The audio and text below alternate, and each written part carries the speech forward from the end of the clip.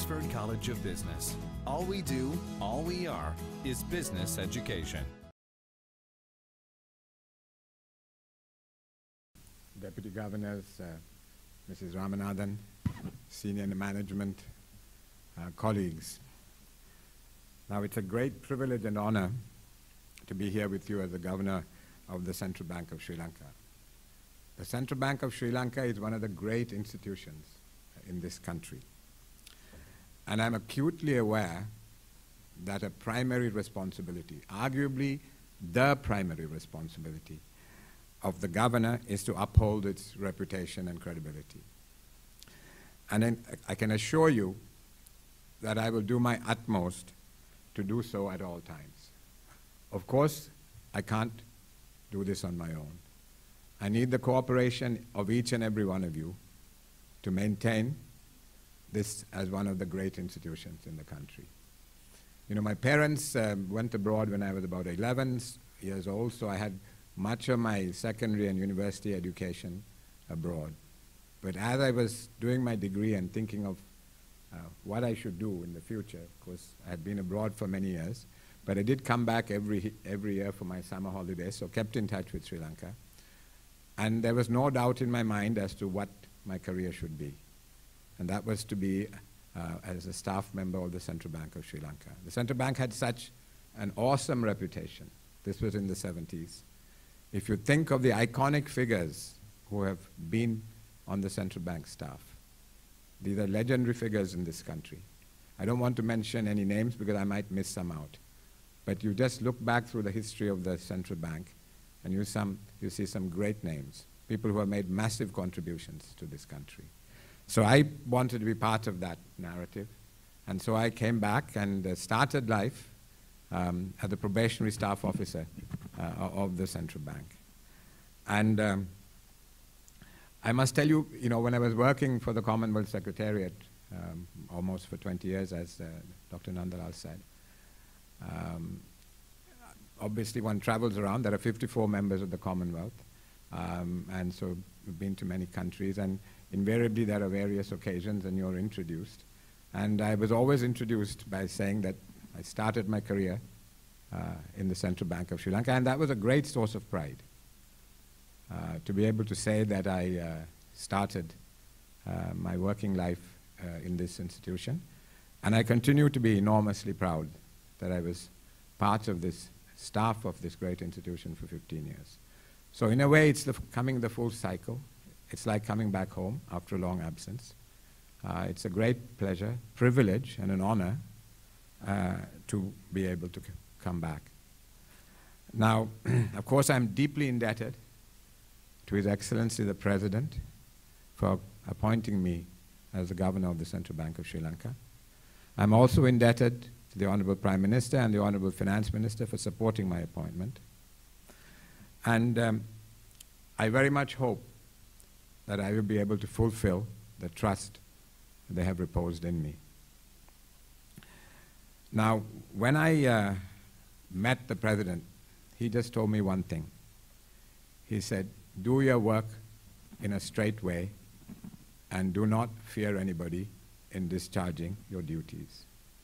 Now, my intention is to follow his direction and to carry out my functions according to his wishes. Now, when I met the Honorable Prime Minister, he laid out his vision for where he wants to take this country. And there is a big role for the Central Bank.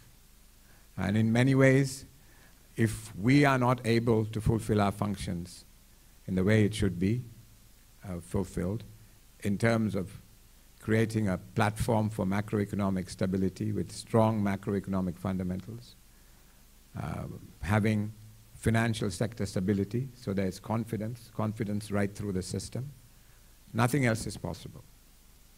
That is the first step, to get strong macro fundamentals, to have the financial sector, which is the lifeblood of the country, stable, and people within the country and outside having confidence in it. So that's our responsibility. And as I said, because I genuinely believe that nothing else will really take off unless we are able to do our job well, to fulfill our functions well.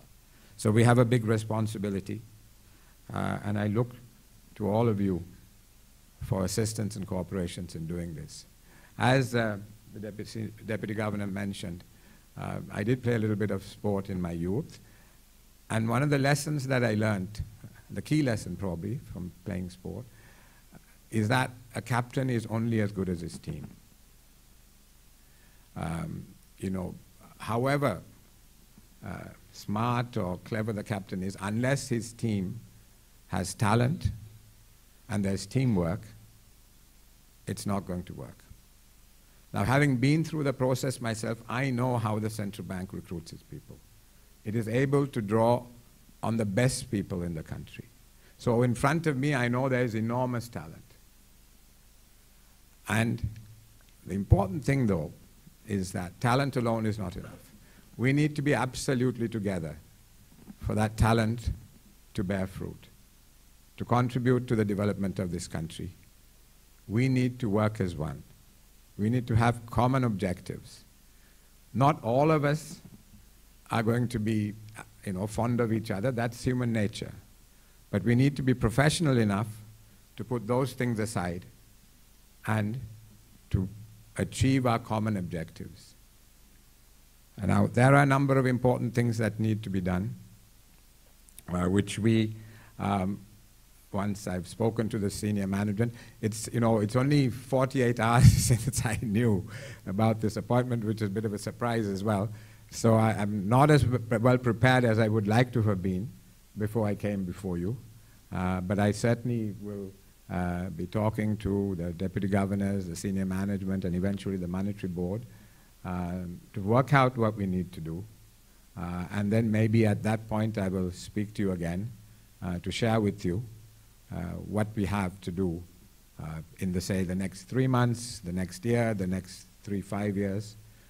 We need to think through. Because as I said, the central bank has to really set the tone, to set the framework for everything else to happen. Now, I don't want to go on for too long, and I just really want to leave 3 thoughts with you as to what the central bank, in my view, should be imbued with, what its culture should be. 1 is clearly integrity. 2 is technical excellence. And 3 is professionalism. I would like those 3 concepts to be the guiding principles for all of us as we go forward. And if any of you think that I am not living up to those principles, please find a way of, it used to be the 9th floor. I don't know what it's called now, the 15th floor, is it? Yeah, okay. Please find a way of getting that message to the 15th floor, that I personally am not living up to those 3 principles. Because that, in terms of leadership, that's important. I need to be able to set an example. And I'm going to do my best to do so. And if there's ever any shortcomings, as I said, I would like to hear. I want to encourage a culture of discussion, of debate, of openness. So please help me to do that. It should never be personal if somebody has a different opinion to you. We need to put our heads together. We will have different views. We need to throw it out in the open, discuss, and then eventually find the best way forward. And, there's always concern about the balance between politics and economics. In my view, for much of our post-independence years, and I'm not putting this on one party or the other party or one government or the other, but if you look back from 1948, for most of the time, politics has trumped economics. It's our job to convince our politicians that good economics is good politics. We need to, as a central bank, to get away from the cycle of stop-go policies of creating artificial booms through misaligned policies. We need to set a good framework, as I said, for the economy. We have a representative democracy. The people elected by the people, the government, of course, have sovereignty reposed in them. However, the Monetary Law Act sets out some very specific responsibilities for the central bank. And it is up to us to fulfill those responsibilities in a very technocratic, objective, and free way. That is not to say that we should be criticizing the government of the day. That's not our business. But there are channels through which we can get independent advice through the government. I'm very keen, and I've spoken to our leaders too about this, that the central bank does its work independently and in a technical way and discreetly advises the government about what we think is the best way forward for those segments of policy and practice for which the central bank has responsibility. So I need your cooperation. Thank you. Thank you very much.